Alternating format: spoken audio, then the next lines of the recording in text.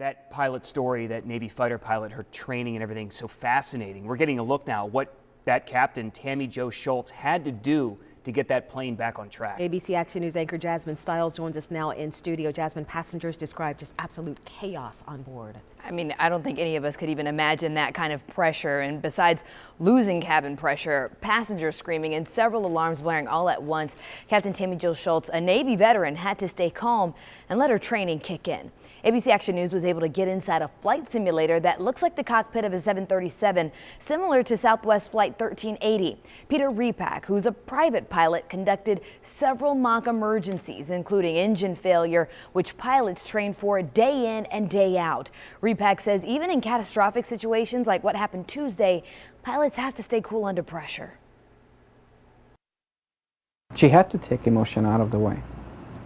That's what you can't have. You can't have any emotion while you're doing this. You have to stick to your training. And you know that really well. If you stick to your training, that's your best chance of survival. Throughout all of those drills that he showed us, Repak landed his simulated plane safely.